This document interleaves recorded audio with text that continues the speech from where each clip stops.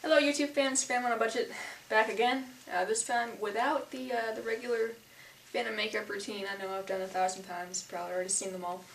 This time I'm going to show you and talk about a little bit about making your own Phantom prosthetic.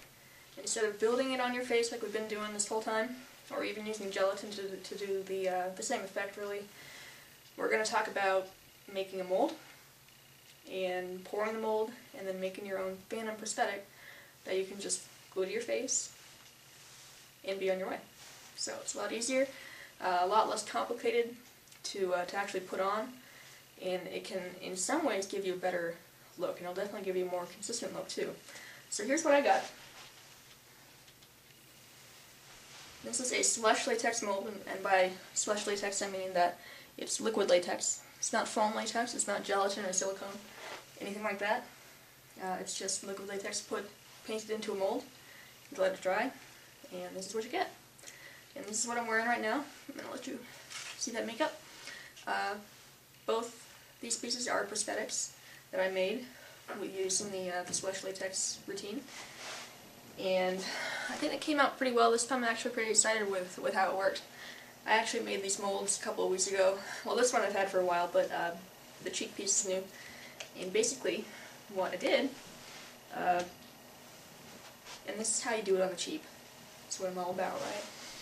I don't have a life cast for myself. In fact, I would like to, but I don't. So, instead, I use Bob here. It's been very helpful. So, if you have a styrofoam head, it actually can work. It's a little bit on the ghetto side, but it functions, so I go with it. What I did, as you can see, I outlined everything in Sharpie that I wanted to basically build up. Gave myself a border to work with so I didn't go outside that area. Unfortunately, if you're working off of something that is not a life cast on your face, you have to be kind of careful, because what fits this one may not fit me, may not fit you. So I try to estimate to the best of my ability as far as the sizing goes, and I sculpted a deformity, which you can see on me right now, using oil-based clay. So if you have oil-based clay, it's the best because it doesn't dry out very fast, and it gives you a lot more time to work to sculpt. So once you've got the sculpt going on your face, whether it's your life cast or your styrofoam head, whatever you're using, work it. Quick tip: if you have an orange peel or a texture stamp of some kind, throw that onto the sculpt as well. Give it kind of a more skin-like appearance. Don't make it look perfectly smooth, because skin's not perfectly smooth. So it's all about realism to make it work. So here's a picture of my completed sculpt on the face.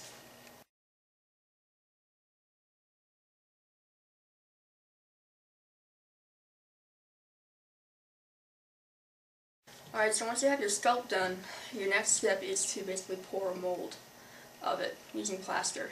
But before you do that, you have to sort of seal it off. So with a slush mold like that, where you're pouring the plaster directly onto it, this is where it gets really ghetto. I put clay around the base, create like a little fence of clay, and then I stuck aluminum foil in there, and I'll show you a picture of that in a second, but that basically created a barrier to keep all the plaster in. So here's what that looked like.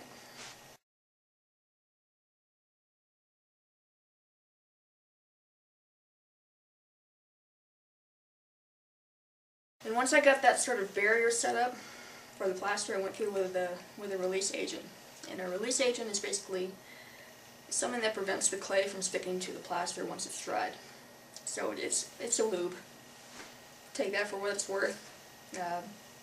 I'd probably go water-based, but I actually have something from FX Supply, and that's the letters fxsupply.com, and that's what they do. They are a mold-making website. So I got a specialized release agent from them, painted it on all the clay and all the surrounding area, and then I poured the plaster in. And then you just give it a couple days to dry and set, and then you can remove it from your clay and from your face, and then you can kind of set it out and give it a few more days to really cure and totally set up completely. Because a few of them, even though you think they're dry, they're not quite ready to pour anything into yet, because they still have to cure. So I'd say 4 or 5 days is probably not a bad bet, safe bet. And then from there, once it's ready to go, this is what this one looks like. This is my cheek piece mold, and this is what we call a negative mold, because once you pull, when I figure out how to speak English, I'll tell you. Once you put something in here and you pull it out, it's going to be a positive, which is what I'm wearing right here. So this is the negative mold, and this is what slush latex stuff is really good for. Or even gelatin. You can probably do gelatin here too. But all you have to do is paint in some latex. Not doing well with the English today. Put thin layers in so that they dry quicker. And if you have a really deep area like this, you don't want to have it solid latex, because it doesn't move very well. I found that out when I tried doing prosthetics a long time ago. I filled up all the deeper areas totally with latex, and I was stunned to find out that it didn't move. Figure. So I didn't use those prosthetics at all. They weren't very real. So instead, and to get it lighter and moving more naturally, I put a couple layers of latex down, thin layers, threw a little bit of cotton in there to stuff this area, and then I sealed it with another layer of latex. So there is cotton in here, and it's great, it's working awesome. Gives you the shape that you want without the weight, and it moves very, very well. So I'm pretty pleased.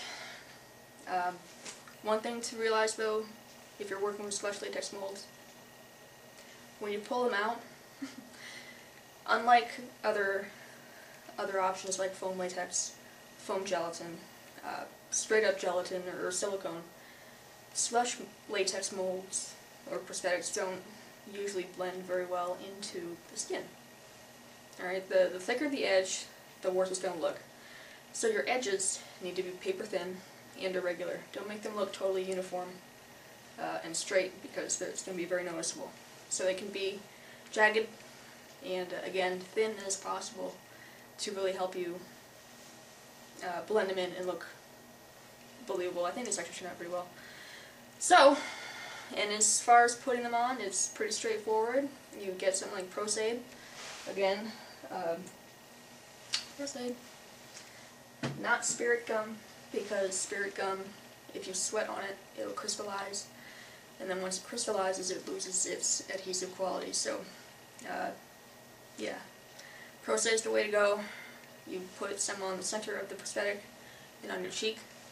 You secure it that way, and then you start working from the inside out as far as gluing it down.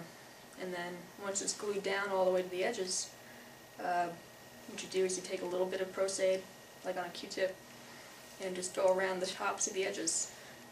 And then once it's dry, you powder that, and it helps create a more believable blend into your skin. So, my tip of the day, and honestly it cut the makeup time in about half for me. I was really shocked to get out of here in about an hour. So, awesome. Definitely the way to go, and that way you can kind of create your own look. Do whatever design you want. It's not just for Phantom, it's for a werewolf, it's for any kind of character that you want.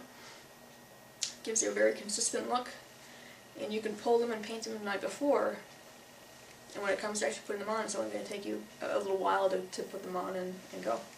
So, there you are.